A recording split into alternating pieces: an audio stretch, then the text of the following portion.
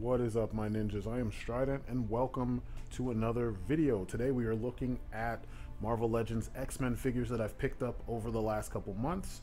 We're going to be looking at the ones that I recently picked up, which starts with Forge, then Bishop, Gambit, and then lastly we'll be looking at Jubilee. I've been meaning to do this for a while, so let's just jump right into it.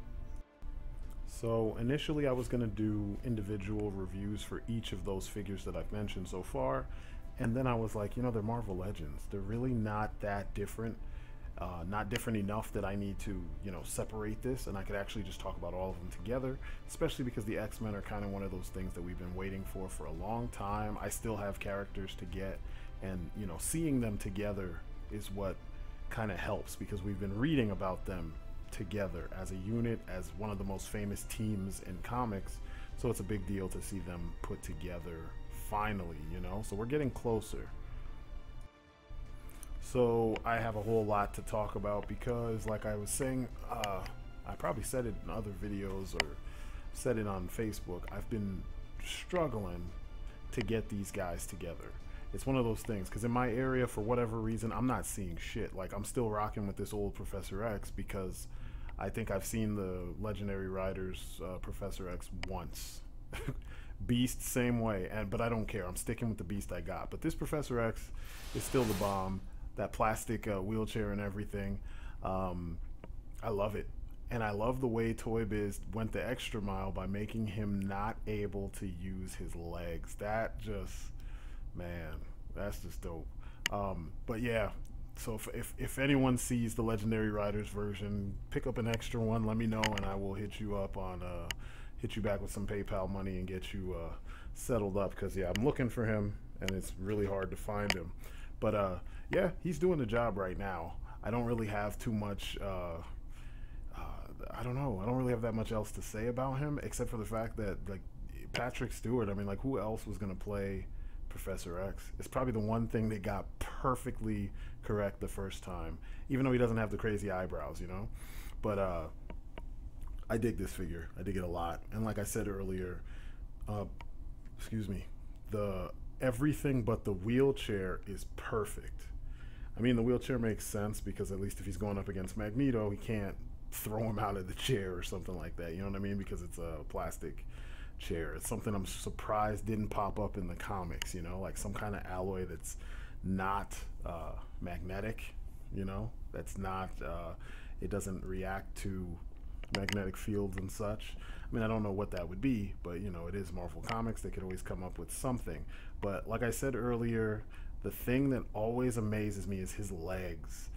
I mean, it's just ridiculous, like, in the best way. Like, he can't use his legs because he's paralyzed. He doesn't have the use of his legs, so they gave him these wobbly ass legs that you just can't do anything with other than have him sit in the wheelchair, and that is just genius. These days they would have just given us a, and they probably did just give us a figure, paint him in the suit, you know, make the suit the right color, and he's still, you know, pretty much a fully functioning figure, complete with legs that actually have the proper tolerances to work.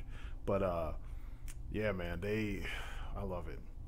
I think we will start though with, we should start with Bishop, right? Because Bishop, I got Bishop a long time ago, and I mean, it wasn't really a long time ago, but I got him well before Forge and Jubilee. So let's talk about Bishop. I think we'll start with him. All right, Bishop. One of my favorite X-Men, big, tough, from the future, carries a shotgun, like a futuristic shotgun. Dude could take down many of the X-Men members because he was pretty much trained based on things that they did, legendary feats that they did. They did a good job with this figure. I mean, he's not perfect. You know, the look is cool. His neck is weird, but the handkerchief or whatever, it kind of covers up some of that stuff.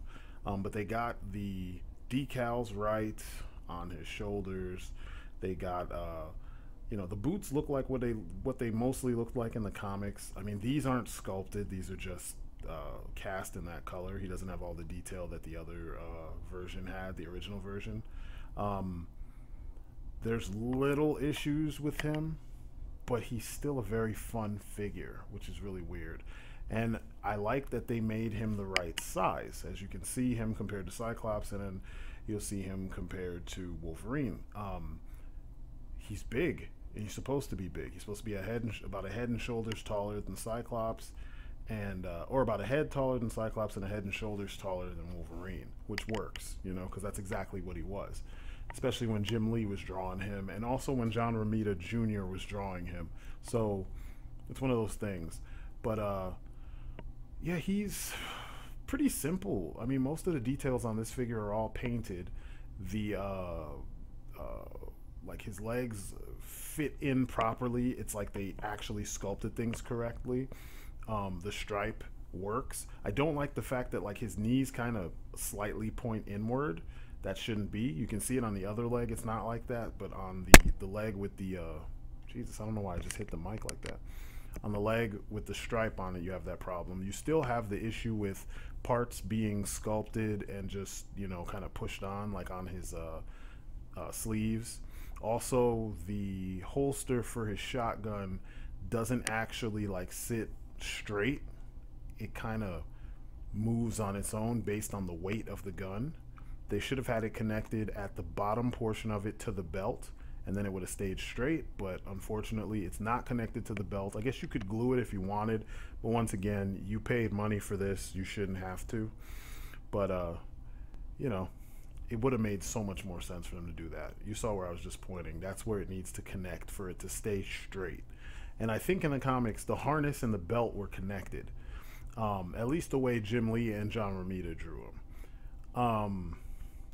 I want to show you how he looks holding the rifle, because one of the things I noticed in a lot of the reviews is that people were complaining and saying they have trouble making him hold his gun, and it's like you just have to force his hands open, and once you do it like once or twice, his hand will receive the pump portion of the shotgun with no problem, and then he can actually pose holding the gun the right way.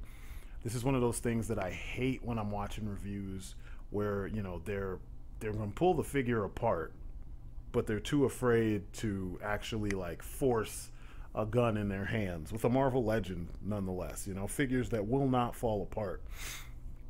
So you know, I'm gonna get that done for you guys so you guys can see it. Sorry it's taking so long. It's one of those things. Takes a little bit of finagling, and there it is. So as you can see, he can shoulder the rifle the right way. It looks good. The rifle itself has some nice detail on it. I mean, it's not like mind-blowing detail, but it's accurate enough. It feels like some version of the shotgun that you've seen either in the cartoon or in the comics. And I mean, it looks big and powerful, and it doesn't look like something that just anybody could use. Like I said about his hands, you are going to have to force the pump portion into his other hand in order for him to actually support, you know, the gun properly. But you know, once you get that, get the hand open, it's real easy to get him holding it, and it looks right, and he has the support hand and everything. But once again, he, on his wrists, I forgot to mention, he has bands that are similar to the bands on Cyclops' wrists and on his thighs, and actually on his boots. They're separate pieces, and they kind of droop down unless you glue them in place. You'd think they would have just sculpted the gloves on. So this cheap approach kind of frustrates me, because, you know, back in the day, Toy Biz would have sculpted all of that. So, you know, I guess you can take marks away for that. I don't really expect that much when it comes to the comic book figures. I wish that they would sculpt more. You know, the original one had like knee pads and boots with straps and armor on it and stuff, like biker boots and stuff. But this is more, I guess, accurate to the comics. They just didn't do anything to push the design, you know, so that you can be like, oh, I get what this is. I know why it's like this, you know, and that frustrates me. But overall, though, everything else, like the pouches and everything else, that looks good.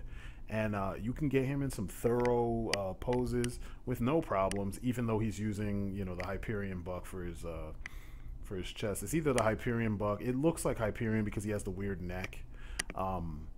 Someone can correct me in the comments. I really, at this point, I don't care. I just have, you know, Bishop, and he's the right scale for, you know, who the character is. I know someone in the comments will be like, actually, you know, so go ahead and get your well, actually, get that out, you know, get out of your system and let me know, you know, what body type that or body piece that is, because I refuse to buy the Hyperion figure or the Sentry or any of the others.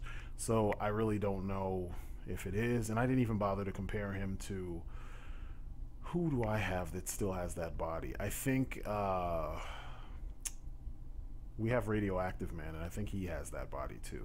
So, but it's a good looking figure. Pouches, guns, or gun, I'm sorry. He should have had effect parts for his hands, since his power is absorb and reflect.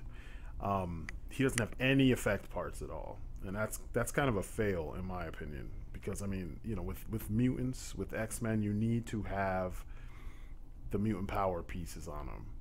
But you know, the paint is pretty good, besides those straps that like to fall back, because you can see the brown on the upper portion of the wrist. It should be covered up, but because it's not, I didn't glue these in place yet, it's gonna slide down every time I pose him, which sucks, so I'm gonna have to glue it forward.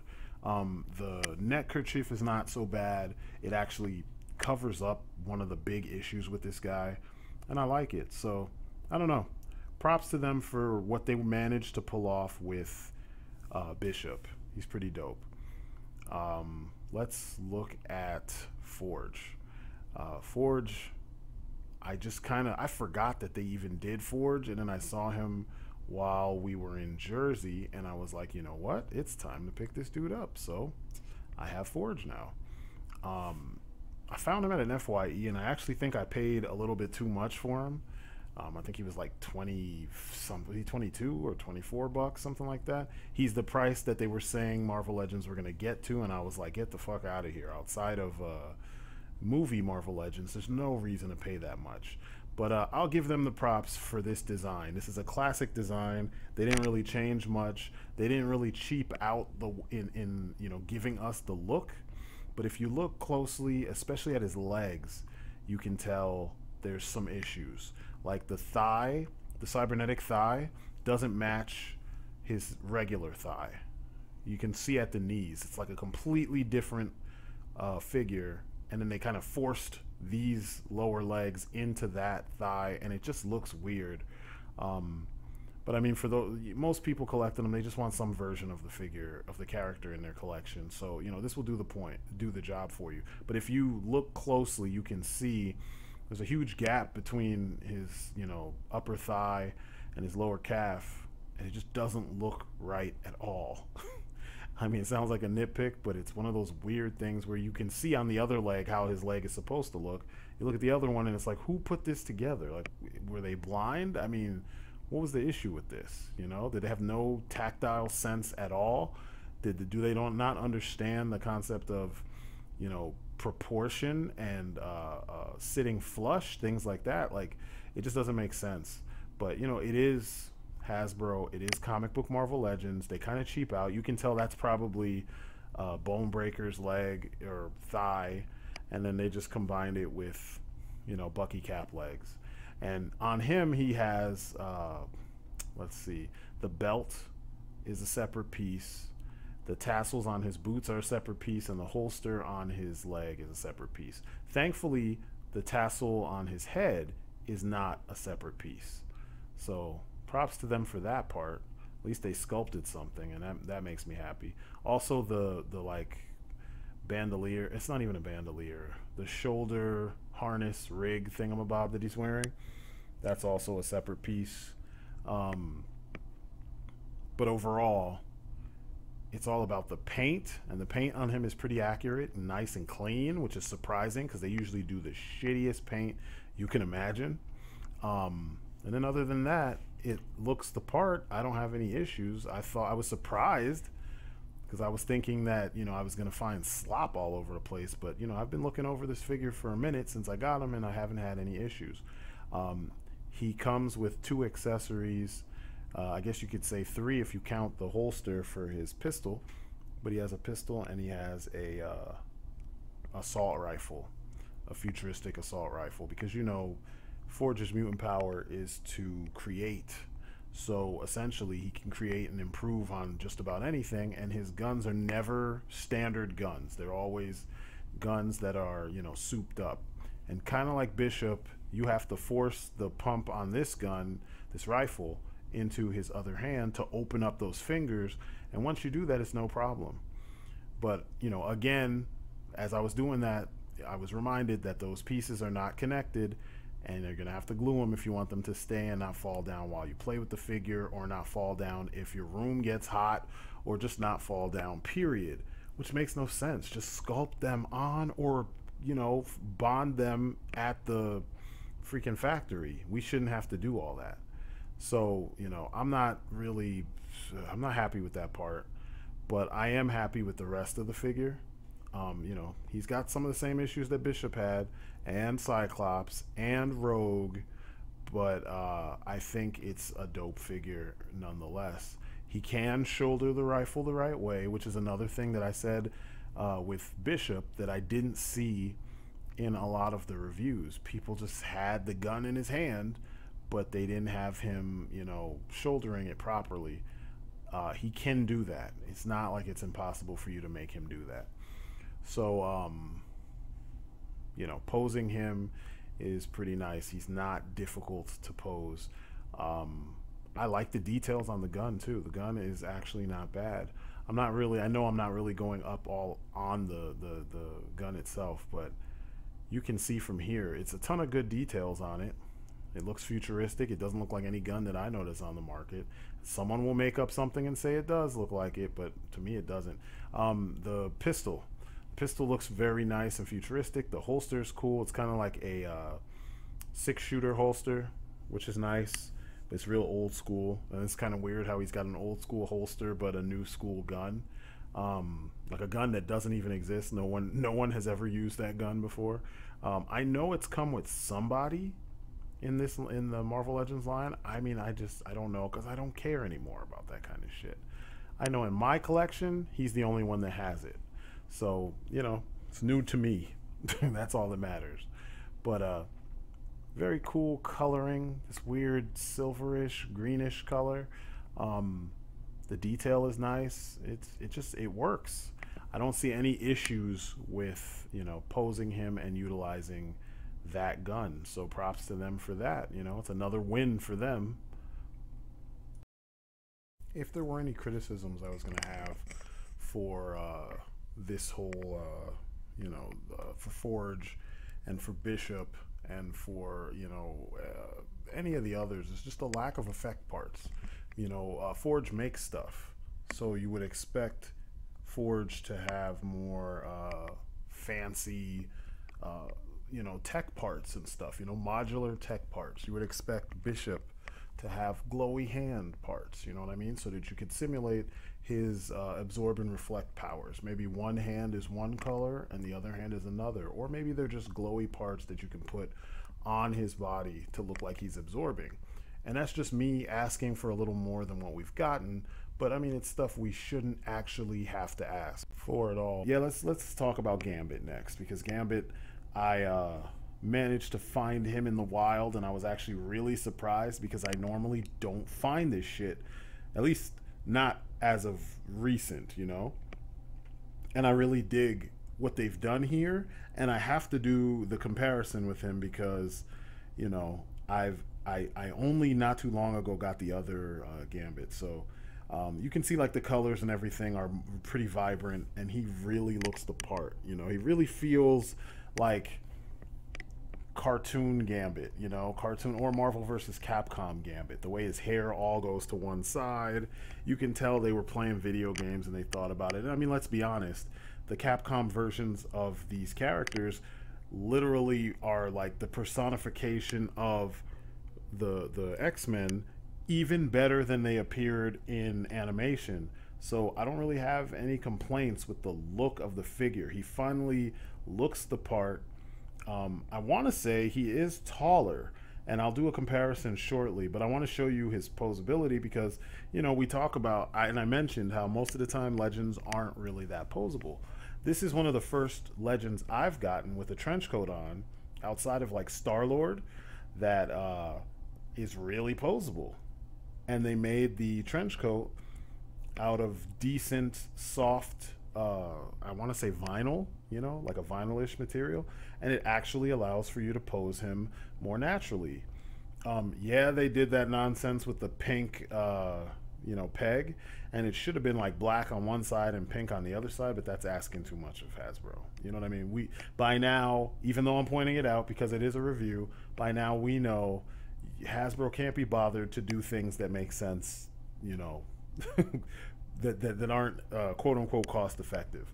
You have, if you're going to get that, you're going to get that with your Black Series, or you're going to get it with your Marvel movie figures, but you're not going to get it with your mainline comic book Marvel figures, your Marvel Legends, which kind of sucks. But overall, it doesn't really hurt, and I think that's why they left it that way. It doesn't really hurt the look of this figure, and it's a dope looking figure. I mean, I was impressed because I was expecting him to not be that amazing. I was kind of expecting him to be kind of a blah kind of figure because, like I said, I had only a couple, it was about a month, 5-6 months ago, I got the old school Toy Biz one. It might even have been a little bit more than that, maybe a year, or almost a year ago. I got the Toy Biz one, which I love it. You know, he's super posable because he's got a soft goods coat, so I can do everything I want to do with him. And then if you take the coat off, he looks just like he did in those early issues of X-Men when he showed up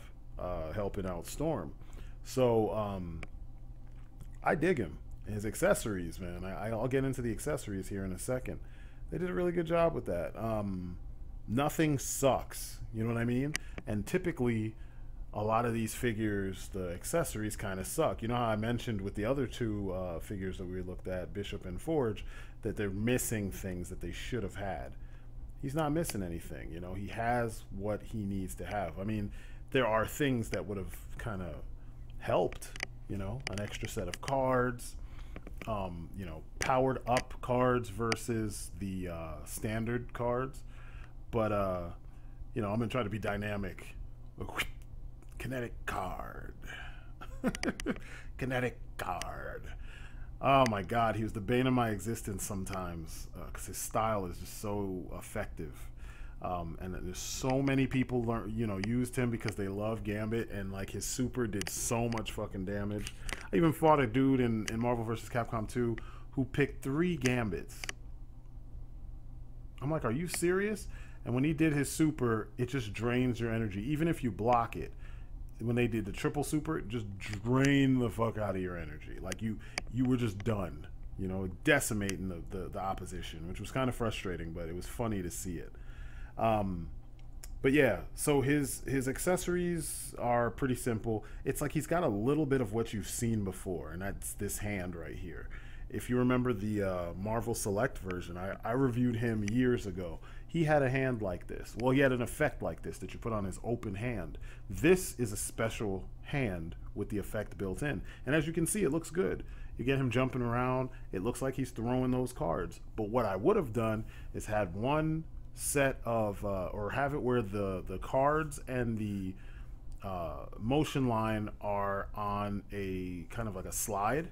So you can slide the cards to one end and then keep the motion lines on the other end, so you can get the motion of him moving his hand kind of across and then have the cards coming out at the end of the arc, because I mean that's how it works. But instead, you know, they did it like this, and you know, it works. You get the point, you know what I'm saying? But this is what I complain about, or what I point out, the things that bother me. It's just, I sat here and I thought about it. We saw the other version from Marvel Select. Why didn't they just, you know, copy off of what Marvel Select did? You know, it would have made perfect sense. But, you know, it is what it is, and this is what we have to work with, and I like it. You know, I like it for the most part because it's very simple, and I see that simplicity is the name of the game when it comes to these guys.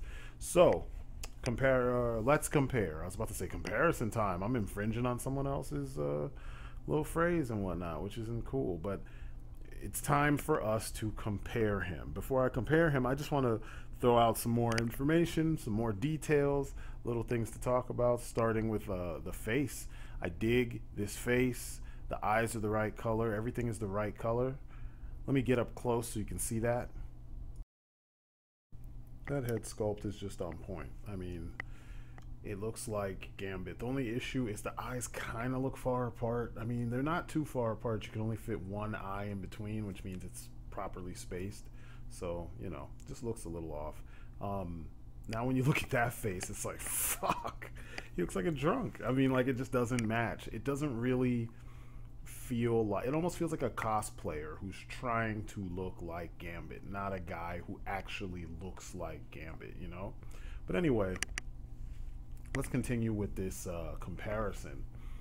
Looking at the, let's see. I don't know where to start, man. It's crazy. It's kind of crazy, you know? Just looking at the color palette, you can tell that they, you know, the newer one references the old one, color palette wise, with the exception of the chest. The chest armor is a little bit different. The colors are more like the early 80s version when he was more pink and less magenta on the armor. And actually back then his leg armor was also magenta, but you can see a difference, and around the neck you can see a difference too. Yeah, my light is a little bit, there's a shadow being cast from his jacket, but there's more detail on the Toy Biz one. You can see all the black lines on his neck, whereas the Hasbro one, of course, went the cheap route and did not paint some of the sculpted detail. It's just there. I'm almost convinced that Hasbro makes figures for customizers so that they can actually sit down and customize, you know, the neck and, you know, the face, neck, and chest. Oh. But yeah, it's like there's obvious things that they just ignored, you know. The boot armor is actually colored the right way. The coats, this coat on the new one hangs the right way. The old one needed a wire, which, you know, I wasn't a big fan of before, but it needed that. But I mean, you know, because it's soft goods, it stays out of the way. But if you want to pose him a certain way, it's really hard to make the coat sit where you want it. Whereas the sculpted coat, it does a better job of staying where you want it. But I wanted to get up close with some stills so you could see the neck again and see what I'm talking about.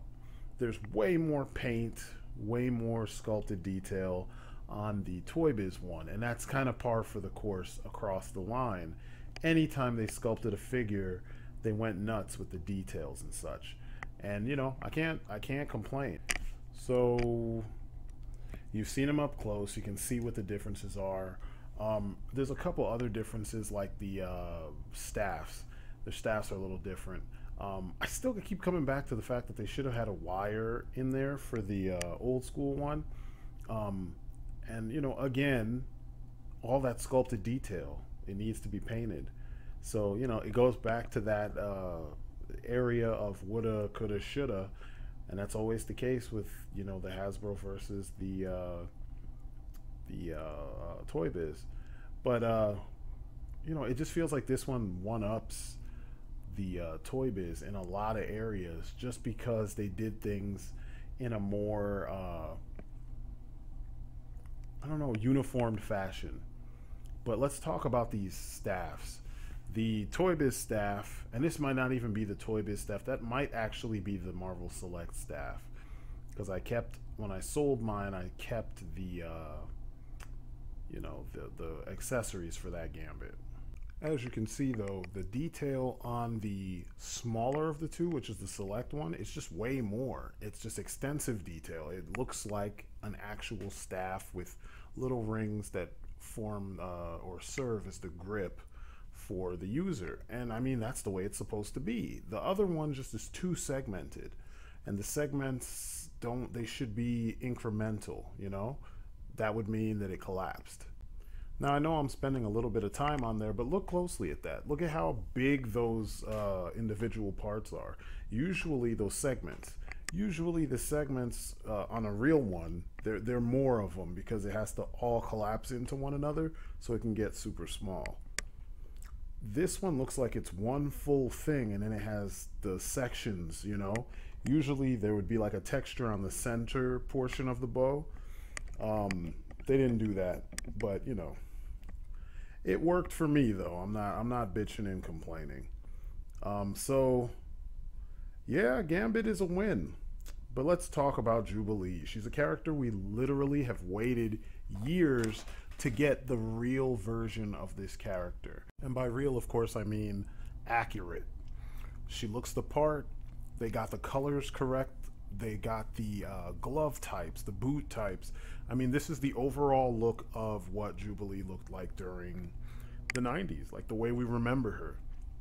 So yeah, Shredder doesn't want to stand up in the background, so excuse me for moving around with that. But yeah, we got one Jubilee in the past, and it was this weird modern take on her where she was bitten by a vampire. She was wearing black, and she had too much attitude and not enough of the classic character, the vivaciousness that we were used to. This one is lacking personality as far as like her face. She doesn't really have an expression that varies from a lot of the other guys. I mean, Gambit's got more personality than she does, which is weird because she's a kid. They did give us two heads, and as you can see, this one is the classic her blowing bubbles. The glasses are not fixed on that one, and I'm going to get into that. They did give us a ton of glasses. She came with, I want to say, 3 extra pairs. One is supposed to fit on her head. One is supposed, like, up, not on her eyes. The other one is supposed to fit on her eyes, and they all fit slightly differently. One of them fits really snugly, but it doesn't really stay in place. The other 2 are a little bit looser. But I like the look of, you know, of this character. I like the way her articulation works. Her hands are cool. I just wish she had both of the up and down or in and out. These hands here on her right side. I wish she had 2 of those so that when you pose her dynamically, it looks right. Because she's not holding a gun, so she doesn't need the one gun hand, the up and down hand, when she has the in and out hand, you know. But it does work when you have her like in poses where she's shooting off her powers, you know. I guess it's better for that. I don't know. I mean, you guys can be the judge. For me, it's like it's okay, you know. You get up close, I'll be a little bit more dynamic so you can see. But I guess that looks cool, right? It looks a little bit more awesome. What do you think? I think that looks good. You can't see the shortcomings of the figure, you know, when you pose her like that. But you know, I guess it's functional. It works.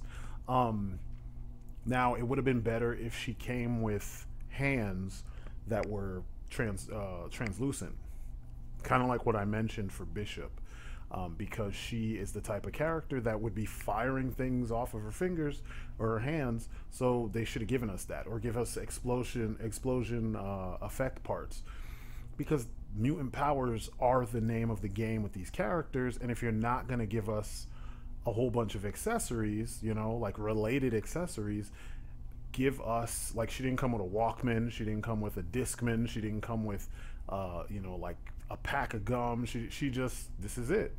So give us the effect parts. Now, her neck bothers me. Why is it that the neck, I mean, the collar covers it, but when you get up close, you can see all up in her neck. It's not flush. It doesn't go all the way down to the base of the neck like it's supposed to, and the ball peg is up in the head, which is lame. Think of all the other figures that Hasbro has made. And that's the only reason why I'm even pointing this out, because Hasbro did it correctly in the past. And I don't understand why this is a problem right now. Like, why are they struggling with something that they've always done? And here's how she compares to other people. Look at Jean's neck. No issues there. You can see where the neck connects, and it's not doing anything, right? No issues. Look at that. I know her shoulder pad is kind of getting in the way, but like I said, you can see where the neck goes up into the head, but you cannot see the joint itself. You can see where the swivel, or it's not even a swivel, where the hinge is in the neck, but you can't see all up into the peg, you know what I mean, into her neck. So that's a fail there. There's a couple other parts where I'm not really impressed with this figure. In her hips, the hips, they use the leg joints are too small. The idea of a ball joint is that you sculpt the leg or the arm, whatever the body part is, so that it goes over the ball and hides the joint. You just give people kind of a universal range of motion. So she has the range of motion, but you can see the joint, and I don't like that. I don't like it at all. It shouldn't be like that. It's kind of cheap, considering, once again, you look in the back, all those people have ball joints and in the legs, and you can't see them, you know? And fans complained about the H joint that DCUC was doing. Fans complain about the T joint from back in the day, the classic T joint. And you know what I mean? They're not complaining about something like this. So for me, that's a fail on their part. They should have done better.